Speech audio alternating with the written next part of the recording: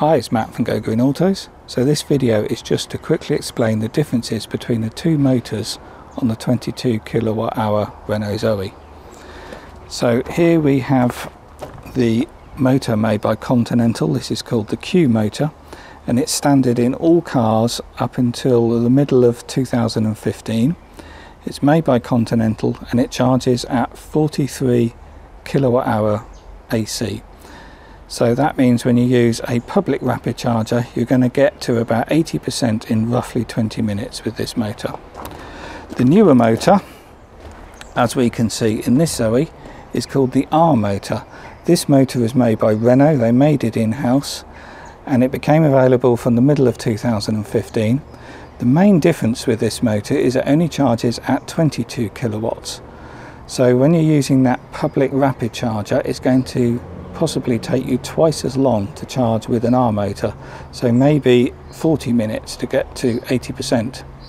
Apart from that, day-to-day driving and charging at home, you're not going to notice any difference between an R or a Q. There are a couple of differences, but in reality, in the real world driving, you just don't notice a difference. Range is roughly the same between them. Theoretically, an R motor should do sort of 10 miles more in the range, but it's in real life you're going to hard push to get it, and it's not really much difference.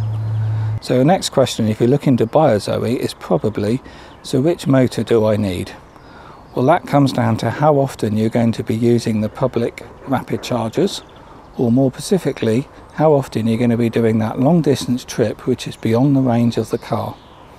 So if that's fairly frequently, then definitely you really want a Q motor, because these take full use of the public rapid charger and will draw 43 kilowatts and will charge in roughly 20 minutes to 80%, whereas an R motor can only draw 22 kilowatts, so this will take 40 minutes.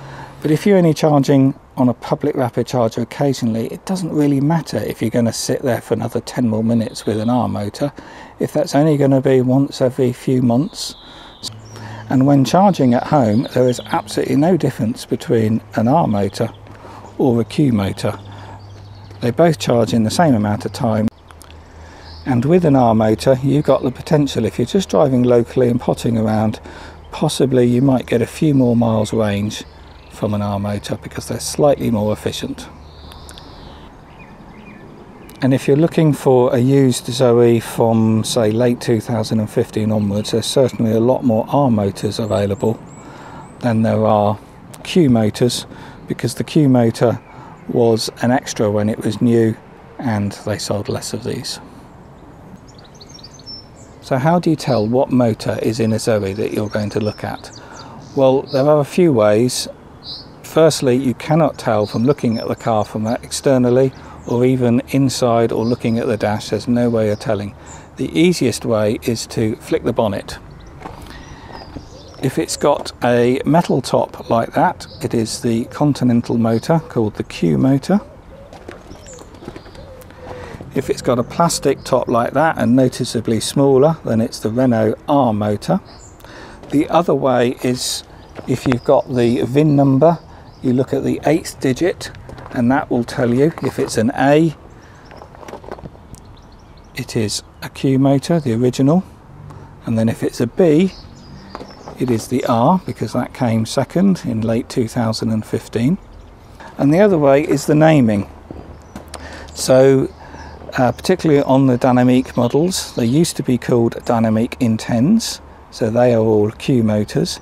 Later they dropped the word Intense and they just became Dynamique Nav. Generally the Nav model is the R motor, and if it has the word rapid in the title, it's then a Q motor. But you can't rely on that because many motor traders make mistakes with the naming, even Renault dealers. So the only real way is to have the VIN number or to look under the bonnet. I hope you found that useful. If you are looking for a used Renault Zoe, then have a look at my website, gogreenautos.co.uk. I generally always have Renault Zoes in stock, and where possible I try to keep both the R and the Q motors in. And join my mailing list and let me know what you're looking for, and that way I can let you know if there's anything in the pipeline, or indeed I'll let you know when new stock comes in. And if you've got any questions, I'm more than willing to answer. You can reply to the comments below this video, or give me a call or email.